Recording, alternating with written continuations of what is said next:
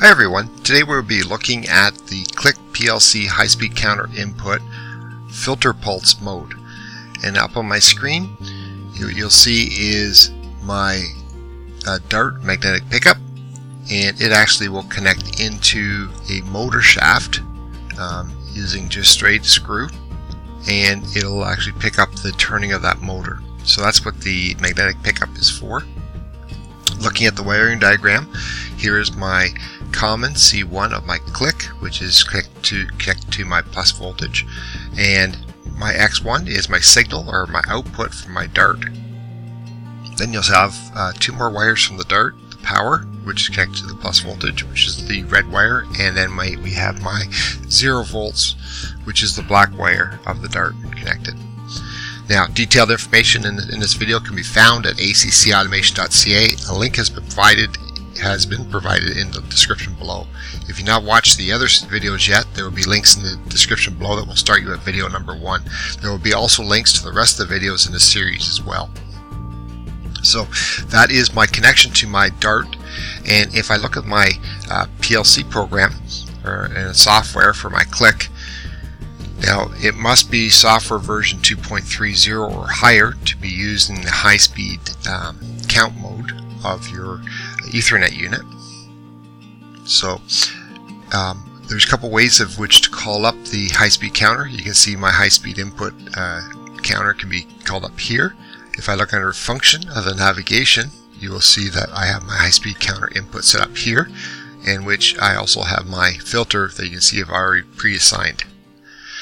If we also go into setup, you'll also see the high-speed input here. So when we do go into the high-speed setup, you will see that we have the high-speed input configuration window that now will open up. And here is where we actually configure all of the high-speed inputs themselves. So under this last one here, you'll see the filter. So what it will do is filter out all these short pulses coming in and only look at the longer pulse itself. So if we were to actually look at the setup, we'll hit edit, and here is my setup screen here. So what we're saying is that my input signal is coming in here, and then it will filter out based on the filter duration that we want on X1. So I've chosen X1 to use, and my nickname is filter input. My filter I've set for the maximum, which is 99 milliseconds. So about a pulse, 10 pulses every second that I want to bring in. So we'll just hit OK. So that means that any pulse that is lower than a duration, so length of time on 99 milliseconds, will not be shown onto the actual unit itself or into the PLC program. So we'll hit OK. So that is my setup, and if we look at my cancel that, we'll just hit OK. So if I look at my actual program itself, under my main, you'll see that my filter input, and then I have my math function, so I'm just hitting or adding 1 to DD1 and storing at DD1. So that is my entire program. You'll see that as long as that input is more than 99 milliseconds long, it will add the 1. If it's less, so I go too fast, it won't add at all. So let's download this program, and we'll say OK. We'll proceed with the runtime download.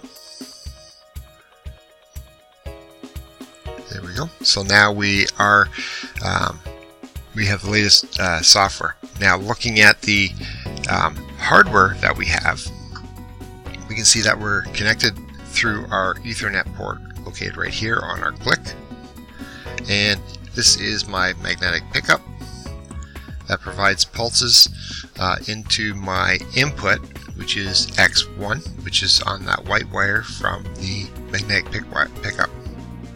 Then we have our blue wire, which is the common C1, which is connected to my plus 24 volt DC, which is also connected to my red wire of my magnetic pickup for the supply of the magnetic pickup. Then we have our black wire, which is connected to the 0 volts of the DC power supply.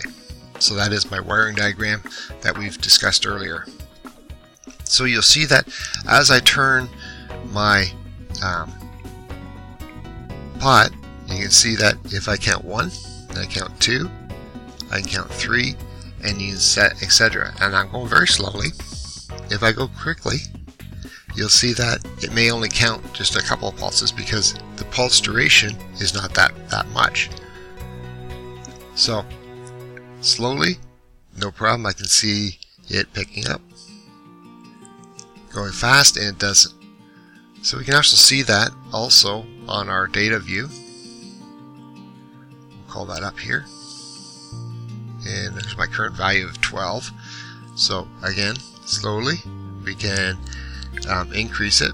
If I go too quickly, right, it does not pick it up because I'm going too quickly, even though I see my pulses actually coming in on my input right at the top here. So you can see those pulses coming in. If I'm going very quickly, we're not picking it up very much. So if you enjoyed this video, please hit the like button below. If you have other questions about the video, please leave a comment below and I'll do my best to answer it.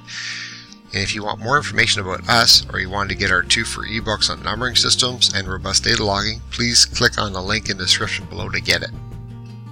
A new video is put out every Monday, so be sure to hit the subscribe button so you can get more videos like this in the future. Thanks so much for watching. I'll see you next time.